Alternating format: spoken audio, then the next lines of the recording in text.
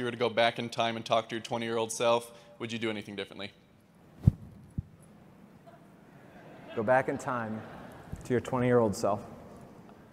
I mean, I think I think it would make far fewer mistakes. Obviously, if I could go, like, here's a list of all the dumb things you're about to do. Please do not do them.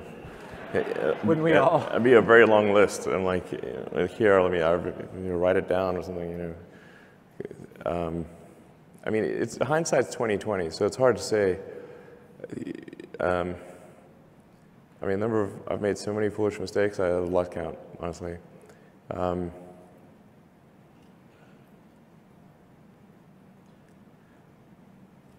mean, some of these things I just wish I, like that's simple sort of mantra, management by rhyming.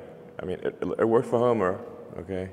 But management by rhyming is that thing I was saying, like, if the schedule is long, the design is wrong. We've overcomplicated the design many times.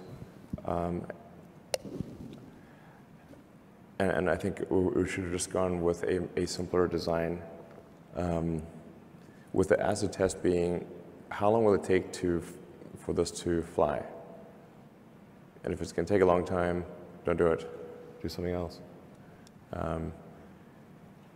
If you look at, say, Falcon 9, it's got an aluminum lithium tank, but then the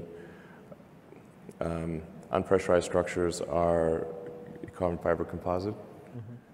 And really, one of the worst possible things you could do to a joint is take something with a high coefficient of thermal expansion, high CTE, take it from room temperature to cryo, and then connect it to something that has 0 CTE, basically 0, like carbon fiber. So now you've got a real pain in the ass joint, basically. Right.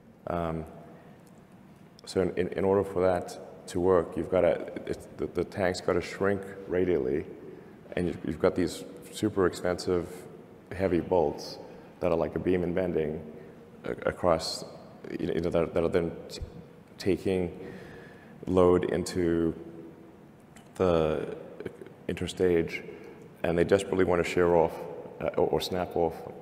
This is crazy. Really you should just have a continuous metal structure. That's obvious. That should be done. That'd be way better. Things expand to fully available resources. So then, like, sometimes you should say no to things that you don't. Like the original Falcon 1 team, which did the fairing, tanks, engines, everything pretty much, was maybe a little over 100 people. Okay. And now SpaceX is like 6,000 people, I think, something like that.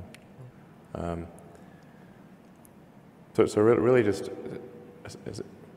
simplify your product as much as possible.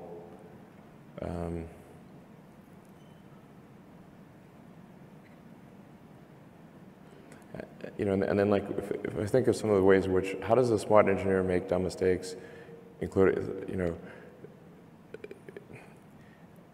is optimize something that shouldn't exist. Don't optimize something that shouldn't exist. But people are trained to do this in college. You can't say no to the professor. The professor's going to give you the exam, and you've got to answer all the questions, or they will get angry. And give you a bad grade. So then you always optimize you always answer the question. A lot of the times you should say this is the wrong question. Right. In fact, the question is definitely wrong to some degree, just how wrong. And I think just generally taking the approach that your design is some degree wrong, probably a lot more than you think. Your goal is to make it less wrong over time.